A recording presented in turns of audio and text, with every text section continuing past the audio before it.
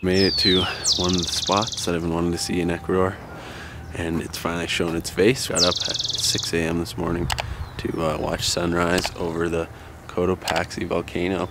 It's just starting to get colored up here, but it's so high over the landscape.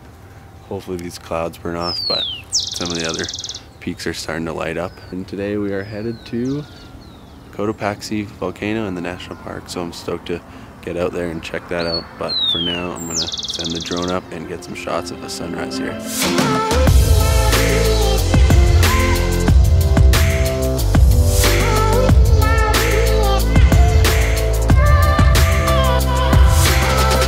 Got off the bus for a quick stop to have some coca tea made with coca leaves, and it helps with the elevation. We had it a bunch in Peru, and a little chocolate cake for some sugar. Now we're hopping back on the bus to head off to some of our first spots.